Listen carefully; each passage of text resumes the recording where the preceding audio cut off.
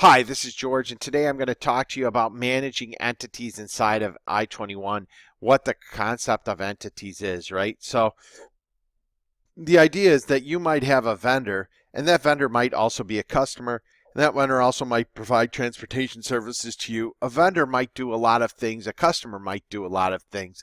Do you want to save all their information about them, their locations, their contacts, stuff that's common in their relationship, whether they're a customer or a vendor, in one place? Or do you want to recreate it over and over in the system? We believe that you should create it in one place. So I'm going to look at our vendor file and I'm going to pick an example vendor. Let's look at this 1099 example vendor. One thing to note is there's a bunch of information like name, address, city, state, zip, locations, and contacts that don't change based upon this person being a vendor or a customer. All this information, our physical locations, names, addresses, and such, stay the same. So what we've done inside of i21 is created entities which allow you to access tabs that fully contain the information about that specific entity type that you're dealing with. But it keeps the entity information at a higher level so it's not reproduced. So let's say this 1099 example vendor was also a customer, which they are. You can actually keep information common for their address, their contacts, their location, so you don't have to retype it anytime that you get into the system. So that's pretty cool from that respect. You can also keep information about the line of business, what type of business this person is in, so that you can deal with it and manage it. But again, you can see here that I can track the entity, the contacts, and the locations all on my own from that perspective. Now, another piece that I can do here is if you want to look at a different entity, I'm going to go into the vendors and I'm going to go and look up Joe Ag, who is one of our sample vendors, and he's also a customer. And I can look at him and I can say, oh, I wonder what this individual is doing from a portal perspective. Should we give them access? Well, let's take a look at Joe and let's see. Oh, he already has access. Interesting.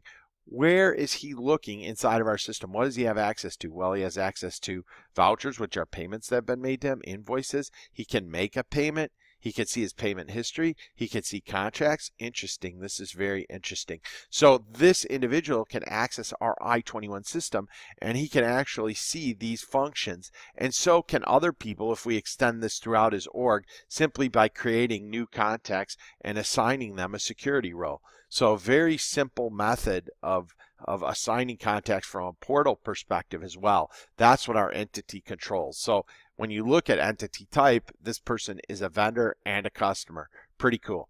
All right, so now let's take this a little further and let's go into sales AR and let's look at customers, right? And then let's look at Joe Ag here again. It's auto filtered because it's the same record. So when I filter that AP, it comes over to AR. Pretty cool. That's the entity search. Now I'll bring up that entity and now you'll note I have all his customer information, which is really cool. So again, this allows for segregation. If you had rights, you could see both. If you don't, or if you have it segregated, you can only see the relative customer information rather than the vendor information, which reduces confusion. Now again, this concept is stretched even further, giving you access to all information about the customer, like what approvals are required for this customer from a credit perspective, what pricing is in place for this customer, are there taxes or levies on this customer, what respective setup for grain bank and how are they set up for grain, any integrations for licensing or patronage, anything like that, all that in one spot. And all the contacts, as you'll note, are shared with the AP, which is pretty cool. So now this person can have multiple roles inside the company and you don't have to deal with multiple sets of data. The other thing that you'll note here is you can make him not only a vendor and a customer, but they can also be an employee, a salesperson, a broker, pretty much any concept we have in our system as far as people, you can make that person. So that's the first thing I wanted to show you, how those entities roll up. Now, why is that important? It's pretty cool because now in searches, if I'm looking for Joe Ag's invoices, and I just go in and say Joe, I can find Joe Ag, or it's not equals, it's contains. I can find all Joe Ag's invoices very quickly, right? And now this says Joe Ag and Joe Petro. Again, here to limit the search, I'm going to bring back Joe Ag and delete and only see Joe Ag. Now, you can see I've done that at the customer side, and I've quickly brought up his invoices. I don't have to worry that I reference him differently in payables and receivables. So it's a very easy way to tie up customers, right? So that's how I can quickly see all the information about him. The other cool thing is on that entity, right, or any of the entity's bills, I have the ability to make comments and talk about specific invoices. So here I can go to activities and I can send an email on to either Joe Ag or to other people in the org about this vendor, and it'll link to this vendor and send an email with information about the vendor. I can also email that vendor invoices and information very quickly. So it basically gives me quick access to that vendor data, and allows me to actually see it very quickly. Now, if I go into this customer, the other piece that I can do is I can pull up this customer and I can look at very quickly from the respective activities. I can look at any activities that have happened on this customer, and I can create activities on the customer as well as on the actual invoice or transactional level. So very flexible system. And again, all these activities are compiled inside of our CRM. So in CRM, you can get a view of all the activities that are set from that respect.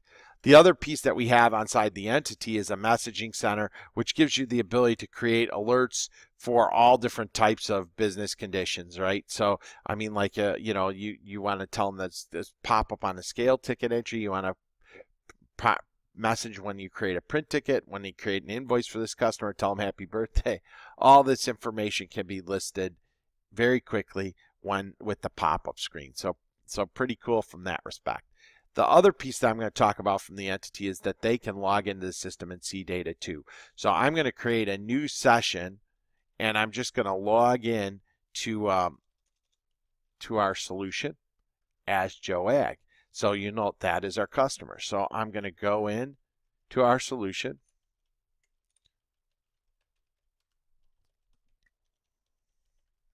As Joe Ag. Now, when I see the menu as Joe Ag, I have a really stripped down method that allows me to do some very simple things like see my invoices or see my vouchers, right? And these are payments made to me. So I can see all the tickets that I have outstanding and the status of that ticket and if that ticket was paid, and all that information I can get to very quickly. If I want to see when it was paid, I can see the check number that it was paid on and the amount that was paid and any other bills and tickets it was paid with. So from an actual vendor or customer perspective, being able to log into the system and see data about our solution, it's just very simple, right? They can see anything they want. They can see what they have in storage. They can see scale tickets. They can see anything. They could make payments if you gave them access, any of that data. So the entity concept is a very powerful concept, which allows us to do a lot of things across the whole enterprise.